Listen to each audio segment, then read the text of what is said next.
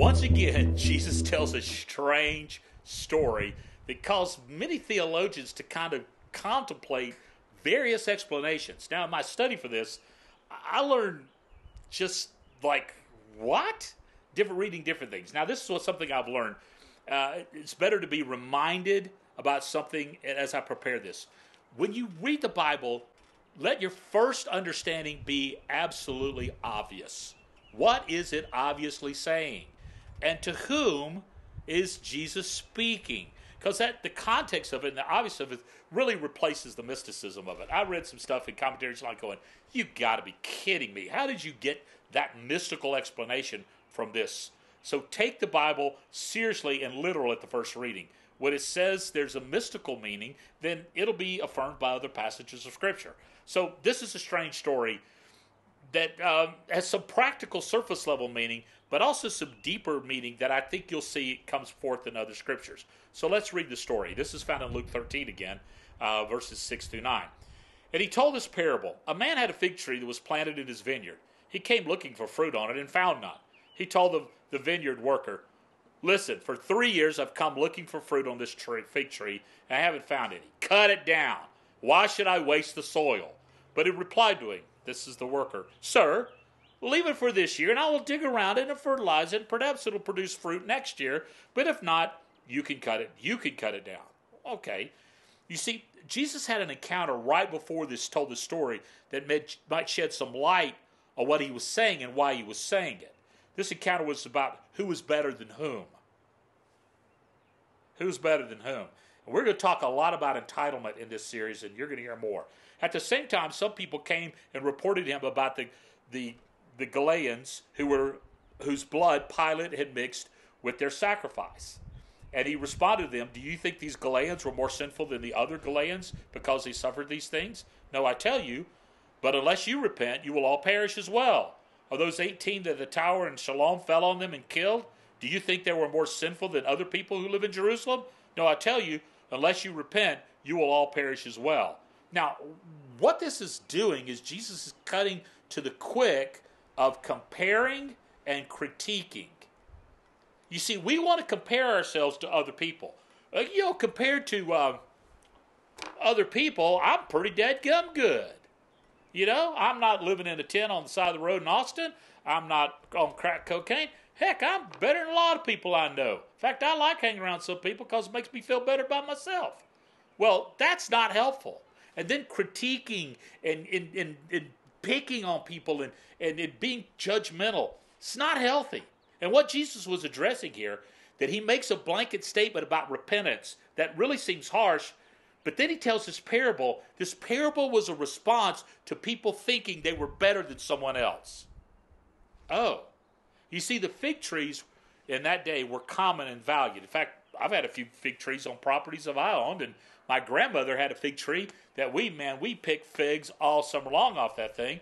Made fig preserves and fig cakes and pies and puddings and fig everywhere. Go figure. Sorry. But it was all about gathering the fruit.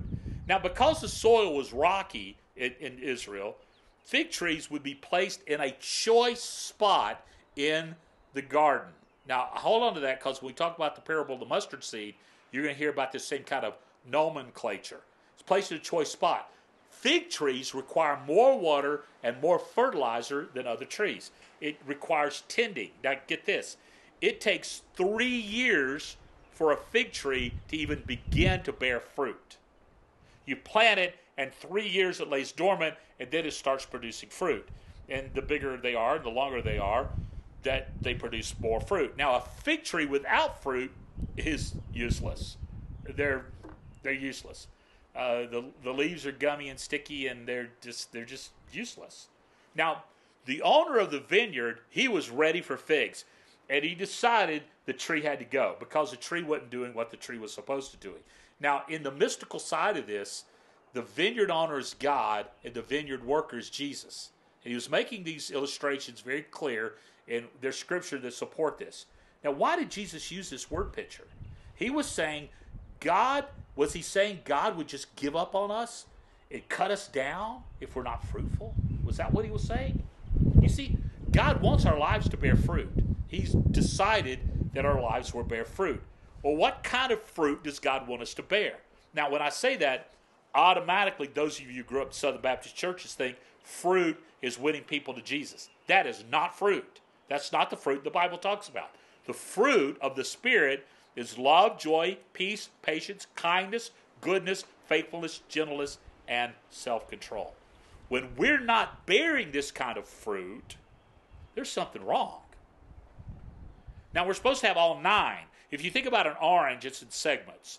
The fruit of the Spirit is a singular thing with the segments of these 9 segments that are manifest in the fruit. That we're to produce all of these things for the glory of God. This parable shows us that God is willing to give us opportunity to bear fruit. That's why he sent Jesus to die for us. As the gardener, Jesus redeems us and makes sure that we're growing in him. He who began a good work in you will be faithful to complete it. That we're not saved on our own accord. It's by grace through faith we're saved, not our works, lest many a man should boast. For God has saved us for the good works he has for us yet to come. Paul said that to the church in Ephesus. So we know that Jesus has done this.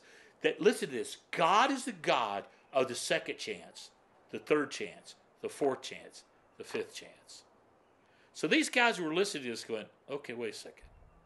We think we're better than them because we didn't experience karma, which the Jewish people really believed in karma. They didn't call it karma because that's a Hindu concept, but the ancient people really believed that God would punish you because of your own sins, and if you did bad, you were going to get bad. They believed that because so then they tried to keep up external appearances of goodness, and it just wasn't working. It just wasn't working. So in all of this, they were caught up in this false thing. Now, the fig tree grows figs. As Christ followers, we bear fruit naturally. Jesus waters us. He feeds us. He cares for us. The only time God will cut us down is after every opportunity for us to bear fruit is lost and your life is over. Oh. So as long as I live then, have the opportunity to bear fruit. Yeah. Now get this, I'll say this and I want you to hold on to it. Don't compare yourself to other people like they were doing earlier. Don't critique other people. Check your own dadgum fruit. That's a good word from Jesus. Don't be a barren fig tree. Let God do in your life what you cannot do. Produce the fruit of the Spirit as you submit to his will and his leadership and his, get this, lordship. And we'll close with this. Jesus taught this parable to remind us how much we really need him. Have a great discussion. I hope this has helped.